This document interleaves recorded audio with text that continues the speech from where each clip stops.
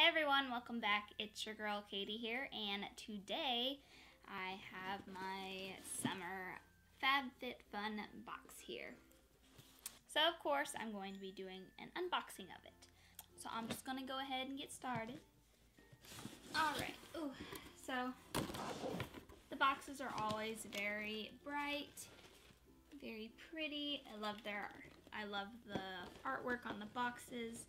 So of course we have our magazine here for the season. It's very cute or very pretty. It's very pretty.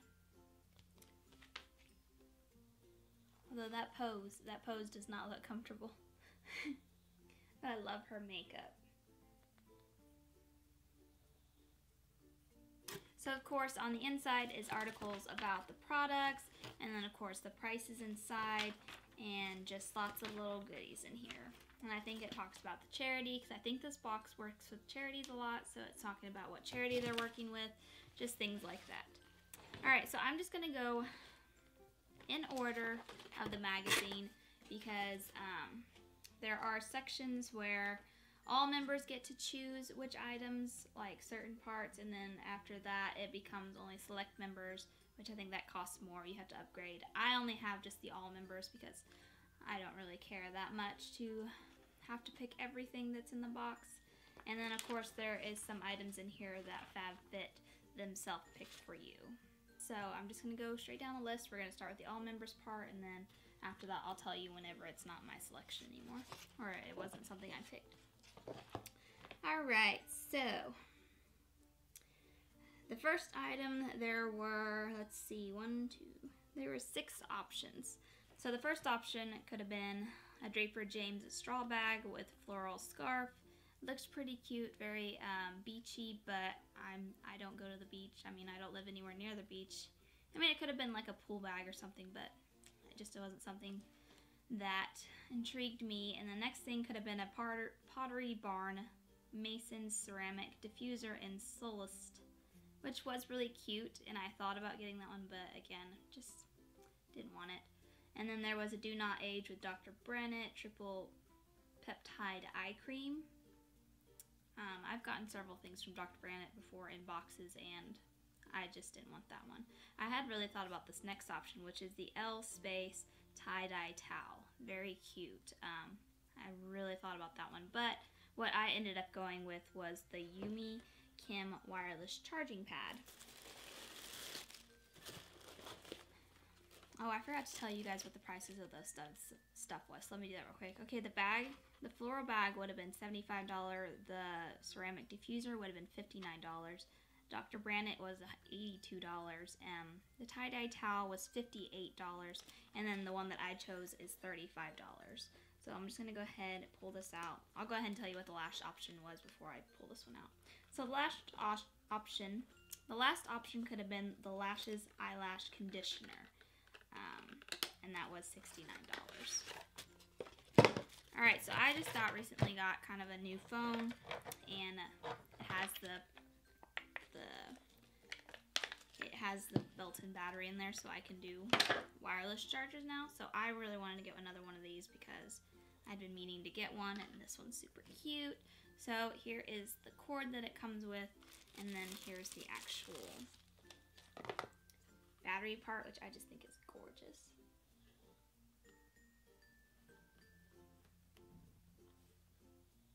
Just very pretty. I love the floral, so I'm glad they had this as an option because it's just gorgeous. I haven't tried it yet on my phone yet, so hopefully it'll work and everything, but that was very much something I was going to use. Alright, so next option, or next item, there are 5 options this time. One of them being the Michael Kors Bedford Travel Passport Wallet, which I really thought about getting, but I didn't really like the design of it, and I don't really travel that often. But that retails for $78, and you could have gotten a Business and Pleasure Co. cooler bag, which is $59. Hydropeptide Moisture Reset Face Oil, which is $120. Or the Isaac Mazra blue and white kimono, which was $59. I did kind of want that one, but it was already out of stock by the time that I got to select, or when it was my turn to select stuff. And then the one that I ended up getting was the R&Co Television Perfect Hair Shampoo and Conditioner, which retails for $64. It's just, I don't know, like I don't usually choose these type of things, but I don't know, I hadn't tried any of these shampoo and conditioners, so I thought why not, and the other options just really just wasn't my thing, so these are the ones I ended up going with. It's pretty good size. I would say that's really expensive though, $64 for shampoo and conditioner, and they're not even that big. But we'll see. I'll try it out. I'll see how I like it. They smell good. It's just I don't know why you would have to pay so much for shampoo and conditioner. It's just that the price just blows my mind. Alright. Third option. So we're still in the select members. I think this is the last one that I was able to select. And then after this it'll be what they picked for me. Alright, so the third option has the third product has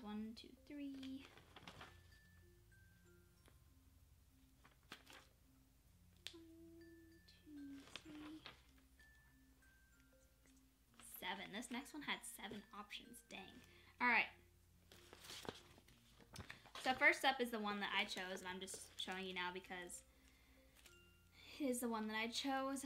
So the Giving Key Mini Key Necklace, and this retails for $45. I just thought this was really cute. I've been really into necklaces lately, so that's why I chose this one. It's in this little plastic thing, but I'm going to pull it out so that you guys can get a better look at it. It's a very cute necklace, and the little key says Believe on it. So it's just this very dainty piece.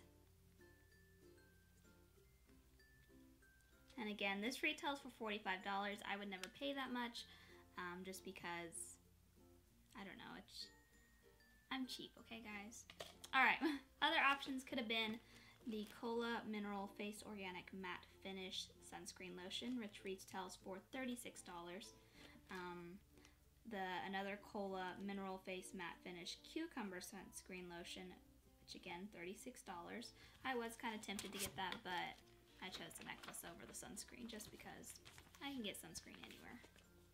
Alright, then you could have gotten the Tom's Sydney sunglasses, which retail for $58. The black peel off hydrogel eye mask with hyaluronic acid, set of 5 for $59. I think I have those, or I have tried those. So I think it's a peel off mask. Okay, so it is a peel off mask and eye mask set. So there's actually 2 products in considering that one.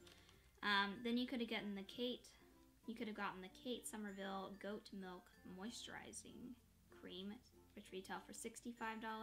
And then lastly, the Prep Rally Prime and Prep Detangular, which retails for $23. And I think I actually have that one. I don't remember if I got it in this box or a BoxyCharm.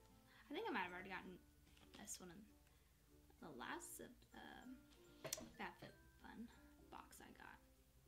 I was tempted to get the Tom's sunglasses, but I have gotten sunglasses, and I think my last summer box, so I don't really need, more than one pair of sunglasses. Alright, so from here on out is what they chose for me. Yeah, so from here on out, I didn't have a select membership, so it's up to them now. Alright, so there are only 3 options for the 4th product. So first up is the one that they chose for me, is the Aloe and Tea Tree Toner by Terry Marie. I don't know if I'm saying that right. Which retails for $54. So it comes in this very pretty box. Like, this product looks bougie, like fancy. And it's in like this, they bubble wrapped it very well. Like, it was bubble wrapped. And I think they did it because this is I think it's a glass bottle. Alright, so here it is. A little ASMR for you guys. Alright, so here it is. Very nice. I'm excited to try this out. But yeah, $54 for this. Alright, and the other two options could have been the Zoe Ali Ice Roller, which is $30, or the Silked Satin Pillow Sleeve, which retails for $29.50. I would have been okay with the one that I got, or the Silked Satin Pillow Sleeve. I was kind of curious to get. I was kind of hoping I'd get in that one just because I wanted to try it out. But I am happy with the one that they did give me. Fifth product had 4 options. So first off could have been the Isaac Mazra Loves XO Sienna Vase, which retails for $28, which did look really neat, like nice. And I was kind of hoping for that one. The one that they ended up sending me was the Lifestyle Co. Beach Mist. So this is a reset and refresh your skin. I think it's supposed to, like, you go sunbathing and then you kind of put this on afterwards to kind of cool your skin down. So this retails for $42, which it is nice looking. I mean, I'll try it out. I don't usually like go and tan or anything. But I mean, if I'm out doing yard work or something, then I would spritz this on afterwards. Maybe so I won't get burnt. I did get burnt already this summer, which was not good. So I really need to keep up with the sunscreen. Alright, 2 more options could have been the Amika Brooklyn Bombshell Blowout Spray, which retails for $25, or the Grace and Stella Hyaluronic Acid Hydrating Serum, which retails for $25. So honestly, I think I would have been okay with any of those. Alright, from here on out is ones that they chose for the members. So, none of us had a say in this. Alright, so